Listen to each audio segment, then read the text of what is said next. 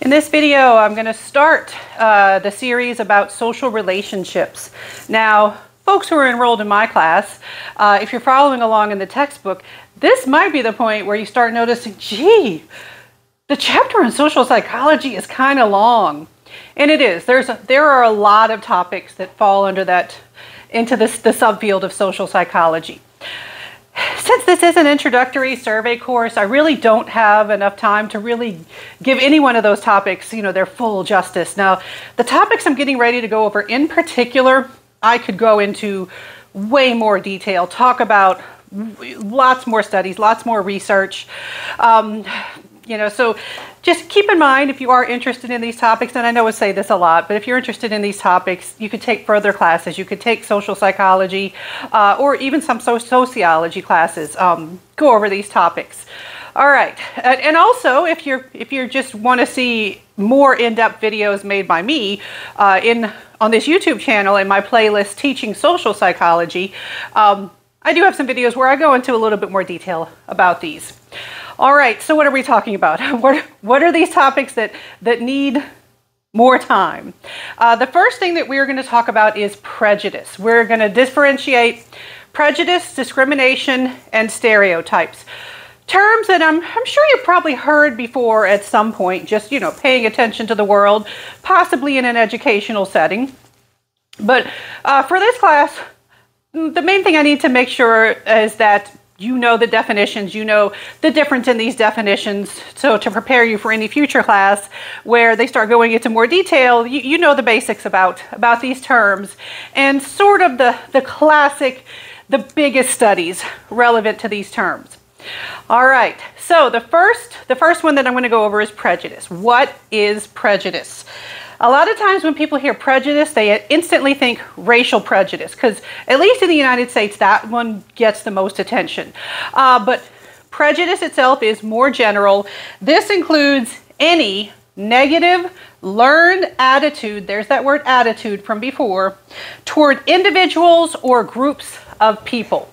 So if you have this attitude like, hey, I don't like that group of people, that's a prejudice. Now, it doesn't have to be racial prejudice, even though that sort of, for various reasons, that gets a lot of attention. But this can be pretty much anything that you might want to, a lot of things that you might want to stick an ism on or a phobia on, like things like ageism, sizeism. If you don't know sizeism, that's when you have negative attitudes towards people because of the size of their body. Ageism, having negative attitudes towards people because of their age. It could be because they have old age or young age, depending on the individual and what their attitudes are. You also have some things that you might put phobia on, like homophobia, transphobia. There are researchers who have pointed out that those two, instead of saying homophobia or transphobia, because phobia means fear, and it's not it may be rooted in fear, but really it's more of a prejudice, so we should say things like sexual prejudice instead of homophobia, but those words are widely used. What other types of prejudice exist? Think about it. Think about different negative attitudes that people might have about a group of people. I'm teaching in the South, all right? When I'm teaching in person, sometimes I'll ask folks, hey, have you ever traveled outside of the South? Did you ever experience anyone thinking or expecting certain things of you because you are from the South? And was it ever sort of in a negative way? All right, so people might have negative attitudes towards people from the South. That would be a type of prejudice too. People sometimes will describe professors in a way that's not very flattering, that's very negative, like they are know-it-alls, they think they know everything. They do that in such a way that it reflects a prejudice towards professors. Or if you had a professor who had negative attitudes towards college students in general, that could be a prejudice towards college students. I'm really hoping that anyone enrolled in my classes would never suspect that I have such prejudices, but you do hear the stories, or at least the suspicions. All right, so those are all examples of prejudice. Now, prejudice is often discussed with another term that's related but a little different, and that's discrimination. So what is discrimination? Discrimination is based on prejudice. This is when you treat people differently based on your prejudice. So discrimination involves actual behavior, whereas prejudice involves attitudes, internal processes that you can't observe directly.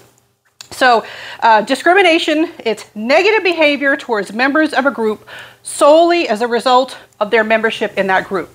I am treating these people badly because they belong to a particular group. And this could take many forms. You could be harassing people online just because they are part of a group that you don't like. You could refuse to serve people in your establishment if you have a business, and that would be discrimination. You could not admit certain people into a school that you're in charge of because of their membership in a particular group. Any kind of differential treatment, anytime you're treating somebody differently because of their membership in a group, that's discrimination. And sometimes I'll have students, they'll give examples and they'll say, hey, does this count? Like, what if somebody says, hey, I only date people from this particular group.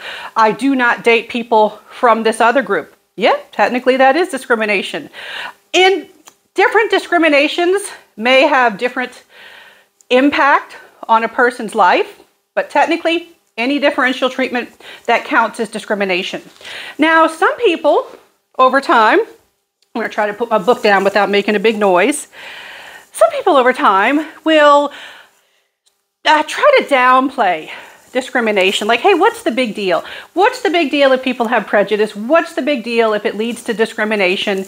Is differential treatment that big of a deal? So people get treated differently. Is that always harmful? Certain types of discrimination are more obviously harmful than others. But your classic study that has to do with the impact of being treated differently is a famous study often called the doll study or the black doll, white doll study conducted by Clark and Clark. Yes, they have the same last name. Can you guess why? They are, I hope I'm not saying it wrong, but I believe they are a married couple. It's Kenneth and, what's her name? Mamie. Kenneth and Mamie. Let me check real quick. The Clarks. Yes, Kenneth and Mamie Clark. All right, I want to give Mamie credit because she is one of those pioneers as a female in the field of psychological research. So what did they do? All right, and why? Why were they called in to do their research in the first place? All right, so you may have heard of a famous Supreme Court case where they were trying to figure out if segregation was harmful, segregation of schools. All right, because most of my students are going to be too young to remember, but in the American South, in my parents' time, but not in my time, but in the American South, if you were white or black, you went to separate schools. All right, there was segregation in schools. There was a white school, a black school. Other things were segregated too, like water fountains, businesses, hospitals. Yes, you had to go to a certain hospital based on your race too. And so they were trying to figure out if they needed to desegregate the schools or if that was a problem that they were segregated in the first place. So in the Supreme Court case, Brown versus the Board of Education of Topeka, Kansas. All right. So they needed some evidence. They needed some experts to come in. And so Clark and Clark presented the results of their doll study. I'm going to link to videos not made by me demonstrating the doll study, or possibly a replication of the original doll study. But the basic thing that you do is you present children with different dolls who have different skin colors. And they ask them a variety of questions. One of them, which one of these dolls would you want to play with? Who do you think the children preferred to play with? Sometimes when I do this in class, I'll have students say, well, it probably depends on what they look like. Actually, no, pretty universally, no matter what the color of the child, no matter what the skin tone of the child that's being asked, generally, They preferred to play with the white doll. They would also ask them questions like, which one do you think is the nice doll? They would pick the lighter skin doll, the lighter tone doll. And just to check, they would ask the children, well, which one looks more like you? And they answered accurately about which one looks more like them. So the Black participants in this study, they exhibited awareness that they were choosing the doll that did not look like them as more desirable, nicer, things like that. So this was evidence to show that keeping them separate, separate was not equal. Because previously they said, hey, we have separate schools, but they're still equal. And they were trying to make the argument, well, how can you be equal? Separation by its very nature means that you are not being treated equally, right? And again, lots more discussion would need to go into this to give it full justice. I'm giving you a sampling. So just, the terms, the definitions. If somebody mentions the Clark and Clark black doll, white doll study, you know what it was. You know what I'm talking about. Now, there is another term that I do need to differentiate.